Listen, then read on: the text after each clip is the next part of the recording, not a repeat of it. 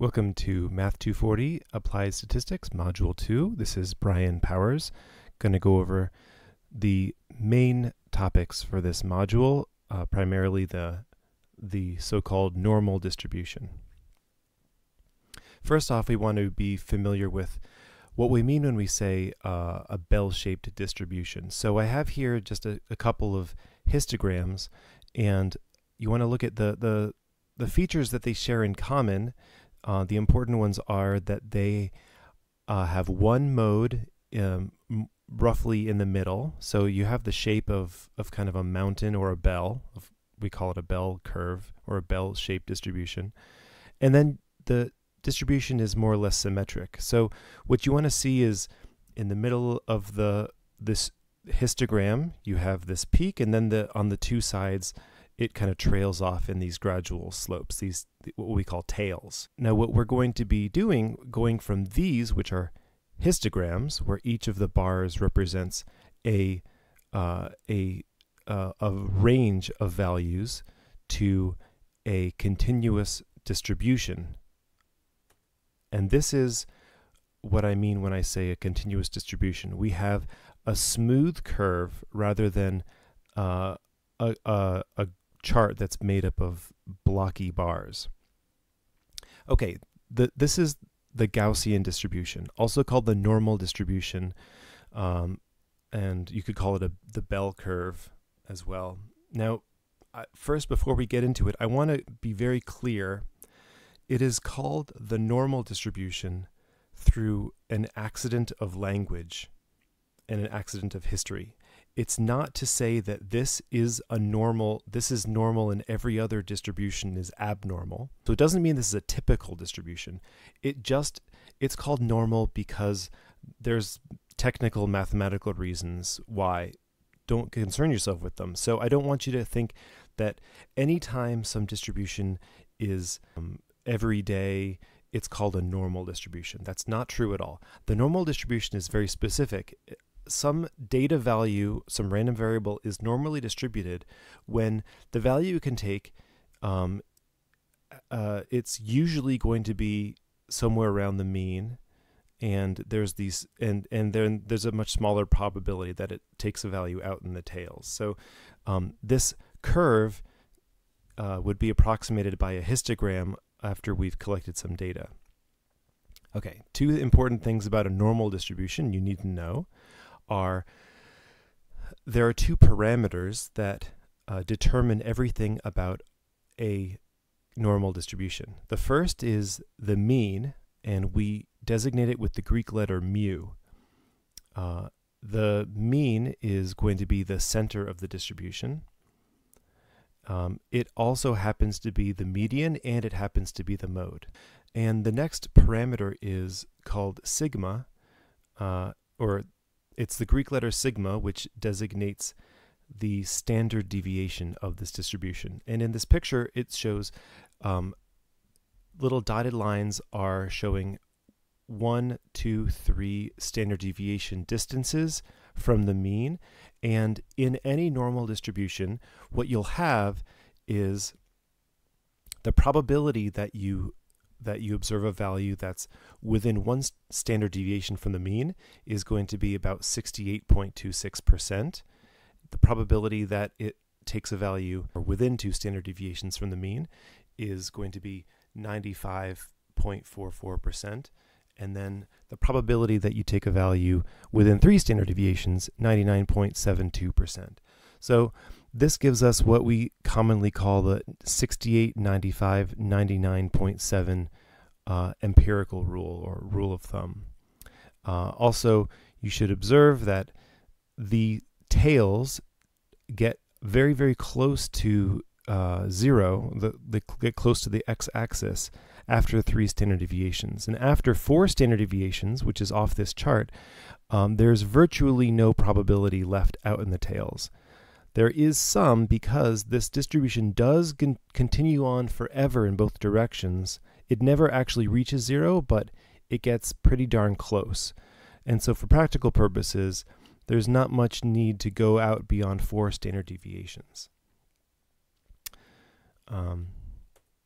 Okay, Now, a standard normal distribution is a special case when the mean is 0 and the standard deviation is 1. So this is just the same picture, but with the standard normal distribution.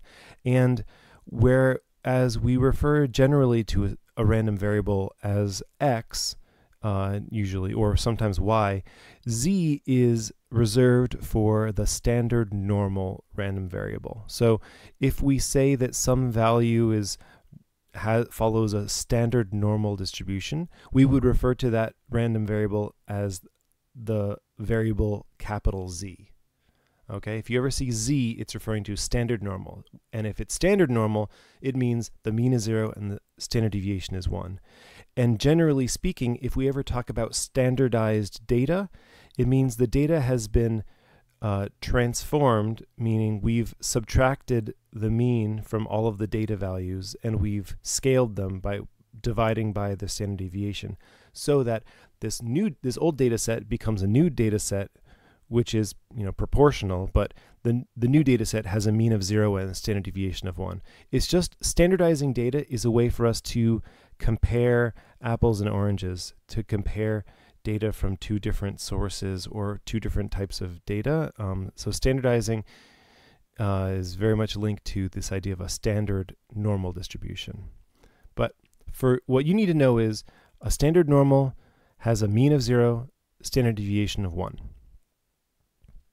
Okay, now one task you'll be asked to do is to calculate normal probabilities, and you'd be asked to do something like this. What is the you have a standard normal random variable. What is the probability that it takes a value less than 1.34? And the old school way of doing this is to get a piece of paper called a z-table and look it up in there. This is really very archaic, and I really don't want you to be looking at z-tables. There are much more efficient and precise methods available. Plenty of calculators, TI-83, TI-84, have normal probability functions in them, but you can go to a lot of websites. StatCrunch has fantastic normal probability calculators. This is a picture of a screenshot from just another website that has a normal probability calculator, where you can plug in the parts of the problem that you're asked about, and you can calculate the probability very quickly. And it gives you a little sketch showing the shaded part, which represents the area that is values less than 1.34.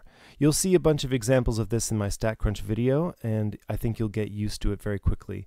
You want to remember, this is like kind of like looking at a histogram, except it's the smooth case of a histogram. It's like the bars are so thin that you've created a smooth curve. Now, the next major concept is the idea of a sampling distribution.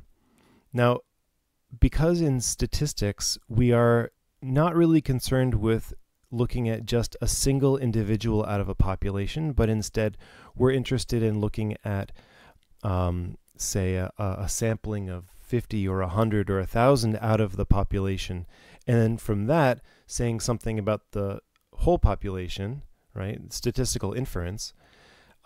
We need to know something about the statistics that are calculated from the data. So here's the idea. If the sample that you take is a selection of random individuals, and you measure some characteristic of all these individuals, then all of these measurements could be considered as random variables. Okay, like observations of a random variable multiple times from some distribution. And then when you calculate a statistic based on this data, it's going to be calculated from random data. So the resulting statistic will also be a random variable.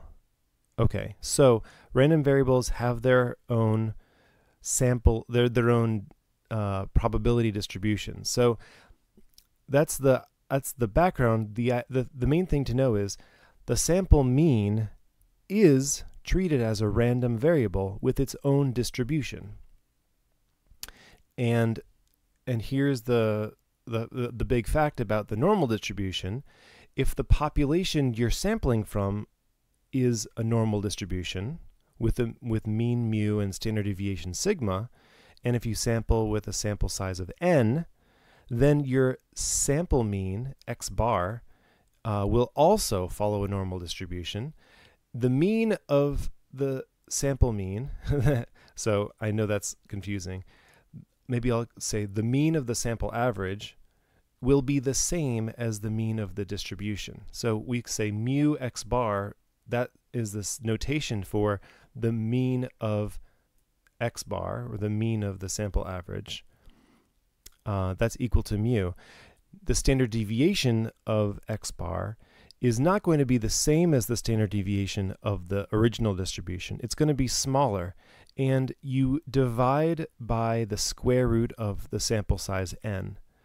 So, so you can see in this picture to the side, as your sample size increases and increases, you can see that the red line showing the mean is the same for all of these distributions, but you can see that the spread away from that mean is less and less. So this is getting more and more concentrated at the mean, and that's what you get when you have a smaller standard deviation. Besides the sample average, we'll be interested in the sample proportion as a random variable with a sampling distribution. And so if you are, we call the sample proportion p hat, so treating it as a random variable, capital P with a little what are they called, caret on top. We call it a hat in statistics. So p hat. In statistics, you'll see the little hat is used on top of a symbol to represent an estimate for. So I don't know why the sample mean isn't mu hat, but it isn't, or m hat even. But anyway, we use p hat, and later on we'll be using y hat and some other things with hats on top. So p hat is the sample proportion, which is an estimate of the population proportion. P. So if you are sampling from a population with proportion little p, population size capital N, and sample size little n, as long as three requirements are satisfied, we will have a sampling distribution for p hat. So the three requirements are: first, your sampling must be done randomly and independently, essentially meaning that the individuals in your sample are they're just randomly picked, and the answers that one individual gives are not affected by the answers that the other individuals give. The second requirement is that the sample size isn't too big, so no more than 5% of the population, and we check that by calculating if little n is smaller than or equal to 0.05 times big N. That's 5% of the population. And also we need to make sure that the sample size isn't too small. And the check for that is n times p times 1 minus p, and make sure that's greater than or equal to 10. And as long as those three are satisfied, then the distribution of p hat should be approximately a normal distribution. And the mean of this distribution will be little p, the same as the population proportion. The standard deviation of this of p hat, also called the standard error, it's the standard deviation of our estimate, so we call that a standard error in statistics, is going to be, this is a little formula, the square root of p times 1 minus p divided by n. So p is the probability that some individual says yes to our question, 1 minus p is the probability they say no, and then little n is the sample size. Anyway, you can just put that in a calculator, and that's your standard error, and then you know what the sampling distribution is.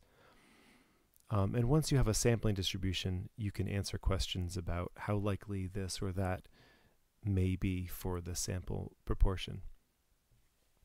Both of these sampling distributions are generalized in what we call the central limit theorem, which is a very major result, which very non-technically says that no matter what the population distribution is, as long as your sample is big enough and good enough, your sample mean will be approximately a normal distribution. Or perhaps a t distribution. We'll be looking at a t distribution in some cases. But anyway, that's for a later module. That's actually it for now. I really encourage you to look at the StatCrunch tutorial next to see how we do some examples of this stuff in practice and how to use the stat software to help you do it. All right, until next week, bye.